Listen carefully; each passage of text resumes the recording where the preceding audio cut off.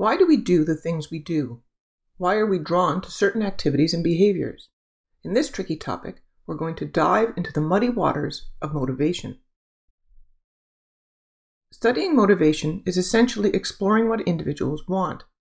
When faced with making a decision, our wants have a huge voice in what we actually decide to do. We make hundreds of little decisions every day, possibly thousands. Some of these are deliberate and take years, like choosing what kind of career to pursue, while others are more spontaneous and unplanned, like the kinds and amounts of food we choose to eat. Motivation is defined as wants or needs that direct behavior towards a goal. There are a couple of terms that are used to describe different aspects of motivation, which will be useful in comparing theories. A need is commonly defined as a biological state of deficiency that triggers drives. A drive itself is a subjectively perceived state of tension that occurs when deficient in something. Therefore, drives are need-specific.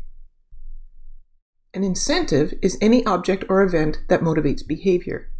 This is another word for a reinforcer, or something that increases the likelihood of a behavior happening. An incentive can trigger motivated behavior without true biological need. Whereas drives push behavior, incentives pull behavior, and so there are both internal and external forces that can feed into motivation. Wanting is sometimes congruent with our needs, but not always. Let's consider some examples. Some needs are obvious and universal, like the need for food. We need energy and nutrients. Certainly we can't live without them. So the drive of hunger prompts a motivated behavior, in this case, eating. This trio of need-drive behavior is seen in all animals, and, in fact, the biological processes that trigger and control hunger are very similar in humans, rats, and mice. The need for water is also easily understood in terms of biological deficiency. Thirst becomes overwhelming if we get severely dehydrated, so it promotes drinking behavior. However, all motivated behaviors don't fit as neatly into this tidy framework. Take knowledge, for instance. Clearly, we humans go to great efforts to acquire knowledge and understand what's going on around us. Curiosity is a strong motivator in other animals as well, and it drives exploration. But does this fit the definition of a need? You won't necessarily die from lack of knowledge, so it's not as critical to survival as food or water. We'll review several different theories of motivation and consider how well they explain these different types of goal-directed behavior. One of the earliest thinkers to weigh in on motivation was William James, who is considered to be the father of American psychology. He hypothesized that behaviors are driven by different instincts that help us survive. Instincts are defined as unlearned behaviors shared by members of a species. Some instincts, like feeding, are obvious and common amongst all animals. Other unlearned behaviors, described by James, such as a baby seeking out a nipple for milk, are also related to survival, as is the mother's instinct to protect the child. However, hunting prey was also considered by some to be an unlearned human instinct, and there was a lot of disagreement between researchers on what behaviors should be included. Furthermore, emerging evidence showed that learning could have a powerful effect on motivated behavior, and instinct theory could not account for this. James was strongly influenced by Charles Darwin's theory of evolution through natural selection. At the core of this is the idea that the purpose of any living organism is to perpetuate itself. You've likely heard the phrase survival of the fittest, which is the cornerstone of Darwin's theory of natural selection. From this perspective, fitness refers to the ability to survive and reproduce. Basic needs, such as food, fluids, and optimal temperature, are often explained from this perspective. If we become deficient in some need, drives can redirect our behavior towards goals that can keep us alive. Given that certain motivated behaviors are shared by all animals, the evolutionary model suggests that they were naturally selected for in our early ancestors because they promoted fitness. So it's easy to appreciate how James was swayed by Darwin's theories at the time. Another prominent theory related to the evolutionary model is the drive reduction model. It extends the evolutionary model and adds explanation about the mechanism of motivation. It states that behavior is driven by the need to balance physiological systems when depleted, and is closely tied to the idea of homeostasis, the tendency to maintain balance in biological systems. According to drive theory, homeostasis sets up equilibrium around an optimal set point or fixed setting of a particular physiological system.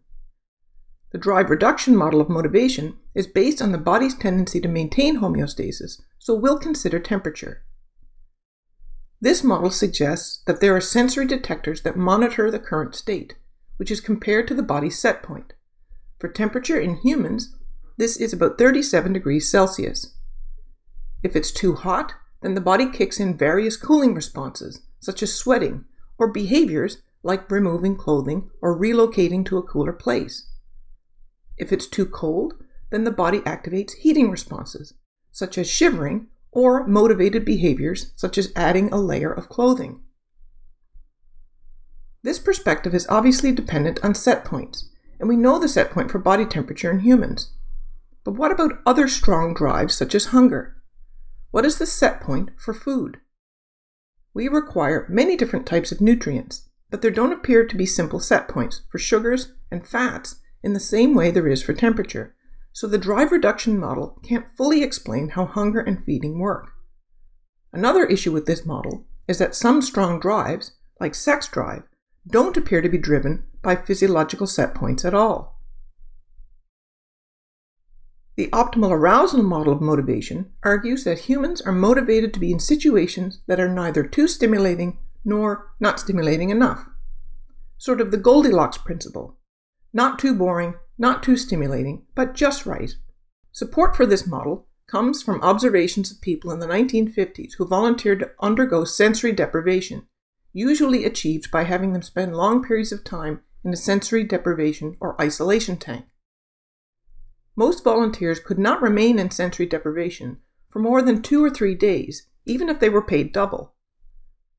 Long-term deprivation led to a pathology of boredom and sometimes resulted in hallucinations and cognitive impairment. The interpretation from these findings was that the brain will create stimulation if it's lacking, and is the foundation of the optimal arousal model. The Yerkes-Dodson Law is not strictly related to motivation, but it uses the idea of optimal arousal to explain effects on performance. This law states that moderate levels of arousal lead to optimal performance. At low levels of arousal, such as during boredom or apathy, people show very poor or even no performance on a given task. At high levels of arousal, such as with states of panic, people's task performance on just about anything is quite bad. There's a sweet spot in the middle where just the right amount of alertness leads to the best task performance. Yerkes and Dodson also found in their experiments that optimal arousal effects differ with task difficulty. More difficult tasks, such as shown in blue, shift the curve to the left, meaning levels of anxiety are particularly damaging for novices. Yerkes and Dodson's research was done over 100 years ago in mice, and although there has been some support from human studies, this phenomenon is not really a law. Another criticism is that performance is not equal to motivation, but motivation and performance often go hand in hand. Think back to the last time you wrote an important exam. Finally, we come to Abraham Maslow's hierarchical model of motivation, which attempts to explain basic biological needs, such as food and safety, as well as needs not directly tied to survival, such as personal achievement. Maslow's model organizes all of these diverse needs into a hierarchy according to priority, arranged in this pyramid.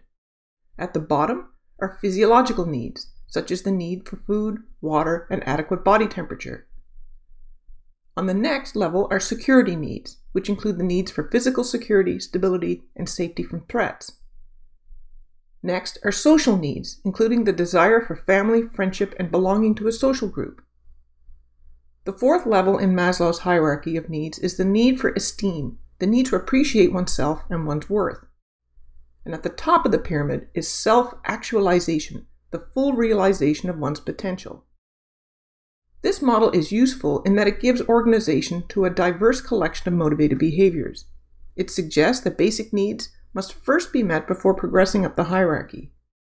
However, this model doesn't have a lot of scientific support. Critics of Maslow's model point out that belongingness in social species, such as humans, is critical for many physiological needs, and therefore this hierarchy might not be accurate. However, Maslow's pyramid attempts to explain motivation based both on needs at the bottom and wants at the top. So there you have it, a messy, complicated, but hopefully interesting introduction to the psychology of motivation.